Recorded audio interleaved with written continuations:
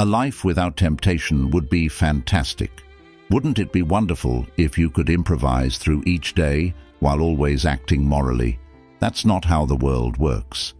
In the end, we make errors or do things that we later come to regret.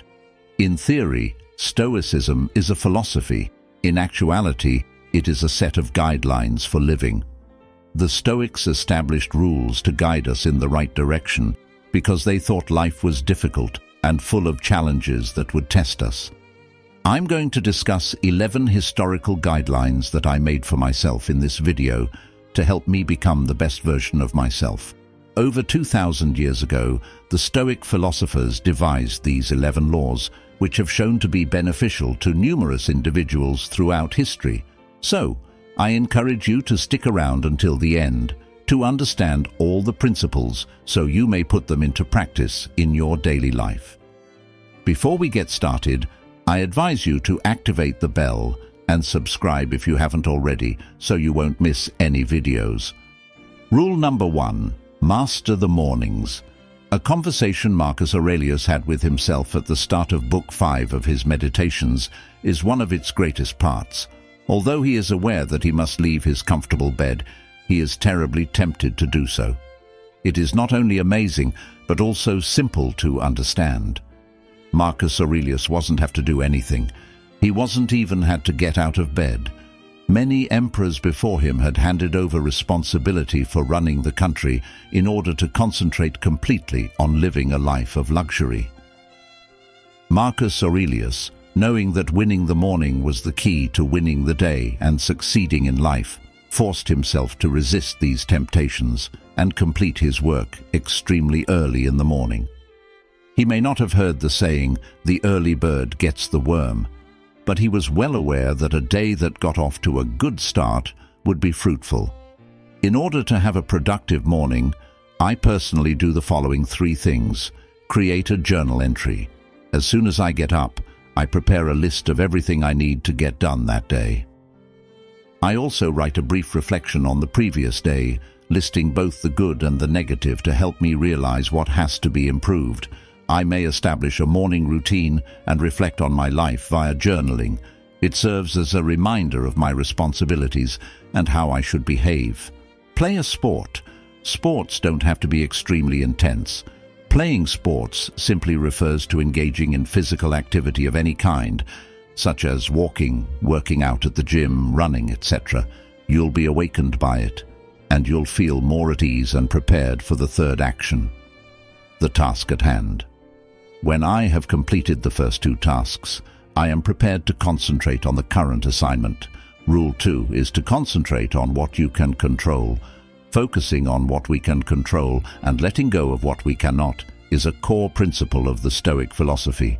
By realizing this, you will become much more pragmatic and spend less time worrying about unimportant matters. Once you comprehend this, you'll be able to steer clear of many aggravating circumstances and recognize what needs your attention in order to reach your personal objectives. Sports provide a great illustration of this concept. You control how you play, but you have no influence over whether you win, your opponent is respectful, or the crowd supports you. When you accept this and begin concentrating on your game rather than others, you'll probably play better. Utilize the same approach in all aspects of your life. Rule 3. Don't suffer because of unreal issues. Uncertainty in life will lead to negative thoughts that will harm us. This is very normal, yet if we stop to think about it, most of the bad things we foresee happening never do. Seneca said that we suffer more from our imagination than from reality, and that we are more afraid than harmed. Keep your attention on the now and be calm. There's a good chance that you won't actually experience the negative outcome you fear will occur. 4th rule, treat both success and failure equally. Marcus Aurelius used a clever metaphor. He compared all people to a rock, saying, "He neither gains anything by rising up, nor loses anything going down. The rock still looks the same. You are the same person whether the day begins with a promotion or concludes with a dismissal." In actuality, Unfavorable life circumstances typically teach us many lessons, making them even more beneficial than positive circumstances, no matter what occurs. Rule 5. Limit your activities to one per day. You shouldn't take this guideline literally. Doing one thing every day refers to two different circumstances. The first is for those without goals. It's critical to concentrate on achieving one goal every day, no matter how minor. Without goals, a life that may be spectacular becomes routine. The second is for those with several objectives. It's okay to have lofty goals, as long as you keep your attention on one step at a time. Too much simultaneous focus can cause you to lose sight of what is truly important. I encourage you to try to accomplish at least one objective you set for yourself each day, using this rule. No matter how simple or difficult the goal may be, work toward achieving it. 6th rule: avoid seeking the simplest path. Always keep in mind that there isn't a simple way to do anything. Things worth having in life are earned through work. Read the biographies of any successful people you can think of. You'll realize that somebody has worked hard and been disciplined to attain everything they have. In actuality, that is the secret of their success. Difficult roads help you develop your character. They force you to learn from your errors and motivate you to keep going. Your capacity for work and sacrifice will determine whether you attain great goals or not. Since anyone can take the simple route, very few people consistently succeed in their goals. Rule 7. Determine whether it is essential. Think back for a moment on your actions in life. Consider whether what you are doing is required. You'll become aware of how much time we squander on things that don't actually benefit us, and how many things we do and want that are completely unnecessary. How can we determine whether what we do is required? Why do you do the things that you do? Find a worthwhile justification for your actions. If you can't uncover that important justification, all you do is unnecessary. Rule 8 is to embrace your fate. It's a reality of life that things don't always go as planned. In the words of Seneca, fortune behaves as it pleases. His exile by the emperor and the interruption of his political career due to health issues were examples from his own life. He was able to get back, but when he did, it happened to him once more. The only thing that was in Seneca's hands was how he chose to see those events and what he chose to do with them. Nearly everything else was beyond his control. He made the decision to use them and to view them favorably. You will encounter both good and bad circumstances in life. It is up to you to choose how to respond to them, whether to look for the good in all that occurs or to dwell on regret. Rule 9. Talk till you're dead. After losing all of his money, Zeno of Citium, the creator of Stoicism, went to the oracle to get advice on what to do going forward. To live a decent life, the oracle advised him, you must talk to the dead. The oracle was making a reading-related reference when he encouraged Zeno to peruse the writings of earlier philosophers. Reading is a wonderful skill that allows you to read the ideas and viewpoints of people who lived thousands of years ago. We always seek for the most recent developments in our world, which causes us to lose sight of the past.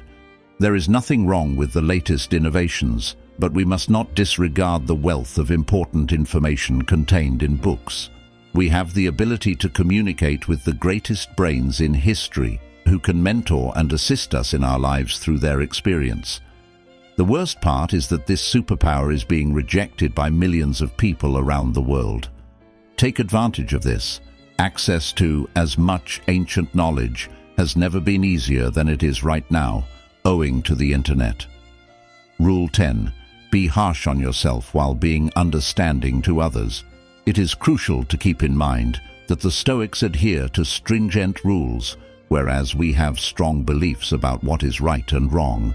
But, and this is a significant but, we must have compassion for and forgiveness for people who have, in the words of Marcus Aurelius, turned away from the truth.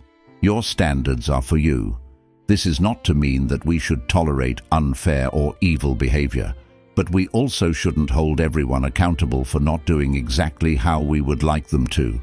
The best thing we can do in this situation is to set an example.